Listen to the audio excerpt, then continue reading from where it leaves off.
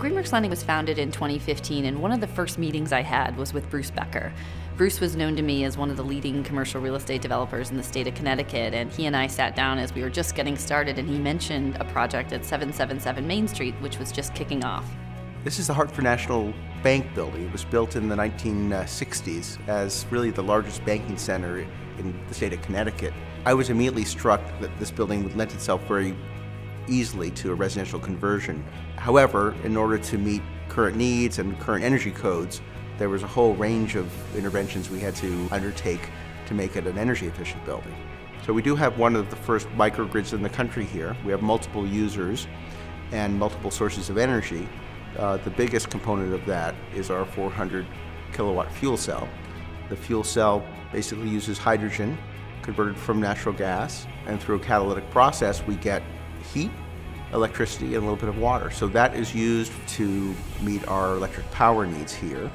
And we've just recently, with the help of the CPACE financing, putting a 100 kW solar array on the roof. The interesting thing about 777 Main Street is that it is the first multifamily project that we've funded at Greenworks Lending. It's the first commercial microgrid that's been financed through CPACE in the country. And it's a great example of CPACE financing coming into a complicated capital stack and allowing a building owner to access necessary capital to do clean energy improvements. Really from the get-go, Greenworks was a partner of ours through every step. If there was some challenge, they were part of the solution.